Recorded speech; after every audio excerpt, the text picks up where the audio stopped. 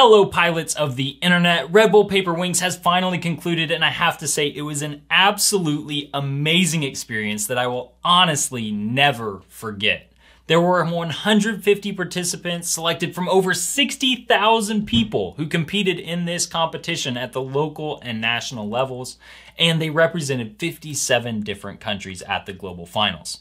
And as amazing as the competition was, which the competition truly was amazing, it was meeting these people who share the same passion that I do that was easily the best part of the experience. And today I want to introduce you to one of those people, but not just anyone. This is the 2022 Red Bull Paper Wings aerobatics champion, Seunghoon Lee of South Korea, who I now count as a personal friend, and I'm certainly his fan. He blew my mind with his performance in the aerobatics category. And today we're going to be folding a boomerang plane that he used in his performance, and he's going to teach you how to throw it. I'll teach you how to fold it, so we better get into the video. 하나, 둘, 셋, we play! Hello pilots! I am Seunghoon Lee from South Korea. I have been a fan of this channel for years and I'm very happy to be here. So as a present, I'm going to show you how to throw a boomerang like a pro. You use only your body with your arms fixed. So it's a vertical stage here. You never hold the boomerang like this. It must be vertical, and then wind up, shoot, it will come back like this. You can actually use the same boomerang to go backwards using this trick, like this.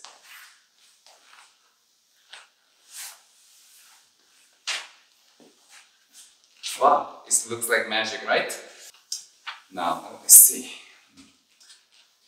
Here I have two boomerangs, the forward one and then the back one that actually can spin you around like 360 degrees. Now this is like a master level.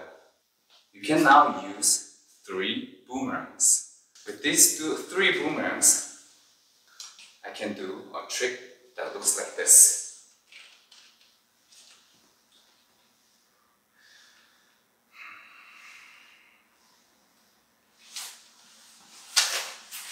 Wow!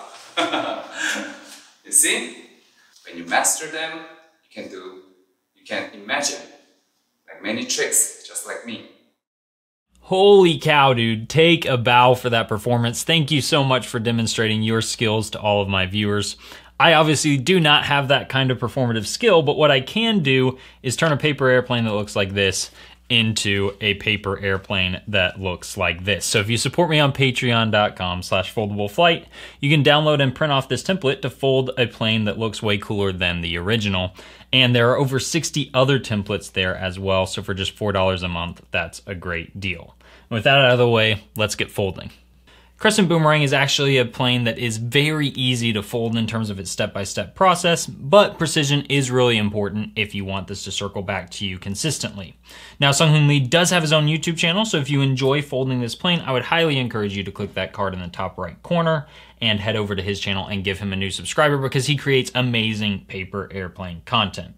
Now, you're going to need an A4 sheet of paper, or you're going to have to trim 3/4 of an inch off your 8.5 by 11 sheet of paper in order to arrive at those A4 proportions. You're also going to need a ruler, and you're going to need a pencil. And a second ruler would actually be really helpful as well, so if you have one of those, you might go ahead and grab it. Now, I will be presenting measurements as we go along, and there will be converted measurements if you did have to cut your 8.5 by 11 sheet down. I'll place those on the screen. So with all of that out of the way, let's begin folding this plane. You're going to start by folding the right edge to the left edge, as we so often do. And then once you've done that, you can go ahead and open your paper up so that this is a mountain crease. And now we're going to fold these triangles in at the top and leave just a little millimeter gap between this edge and the center crease. And you're going to do that on both sides.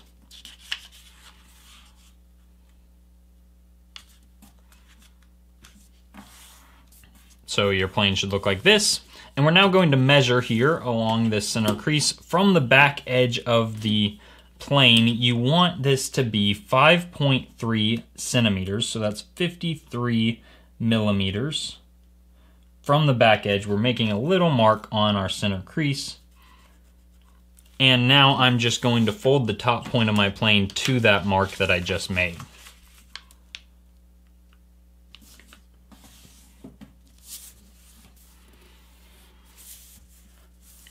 Okay, and now we're going to fold triangles at the top again, once again leaving the little millimeter gap between this edge of paper and the center crease. Right, like so. Do the same thing on the other side.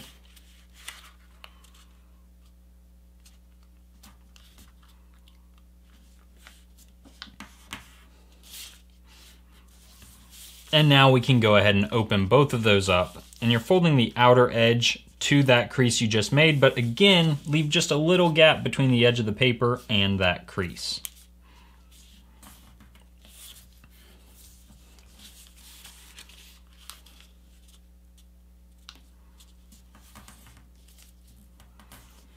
And now we can fold in on those existing creases, just like so. Gently flatten these out. And now you want to fold your top point up as far as it can go and land it on the center crease. So it should trap these layers at either side, just like so.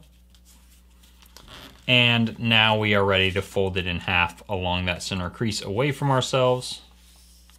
And we're going to do a little measuring before we make our wing creases. So I'm looking here, I've got 1 centimeter right at the front of my ruler, and basically I want to hold my ruler perpendicular to this bottom edge and find the point where that 1 centimeter, this edge here intersects my 1 centimeter line, and then I'm just going to trace right there so I know that this point here is 1 centimeter from my bottom edge. And now I'm going to go ahead and measure along the back edge as well. And in this case, I want to measure 2.4 centimeters. So find it right there, and I'm just making a little mark right on my back edge.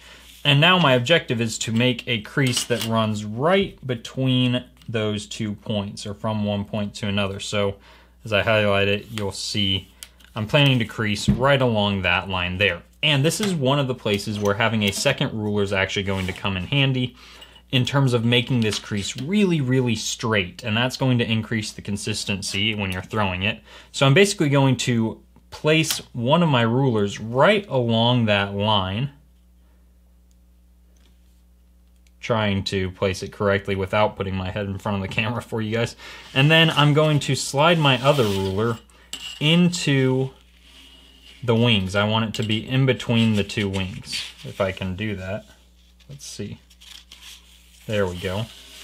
And now I'm going to align my rulers just like this, and I can kind of pull up on the one that's behind. And that's going to help me make a really straight crease between those 2 points. And I can now kind of finalize that crease just like so. And you can see I'm really close to being right on that line that I marked. And now I can just flip it over and fold my second wing to match. I'm not going to use the rulers in this case because lining these up makes it nice and easy to place this crease correctly, and I just crease right across the top edge. Okay, and you can see what our plane looks like at this point. We are really close to being done.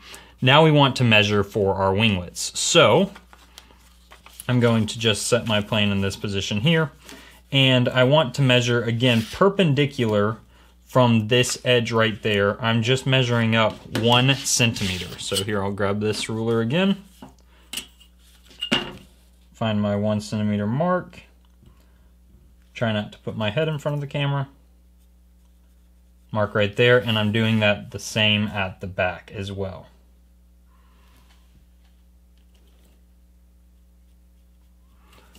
So I'm just going to crease between those 2 points, and again, you might find it useful to place one ruler on top and slide the other ruler in between your layers and kind of clamping it like this, you can just raise the one ruler, and you don't have to make a really sharp crease here. You want it sharper than that, so I'm going to reinforce what I just did a little bit. But this helps you not end up with a wavy fin. You see how nice and straight that fin is? And that is one key, again, to increasing the consistency of the plane. And once I do one side, I can just fold the other side to match.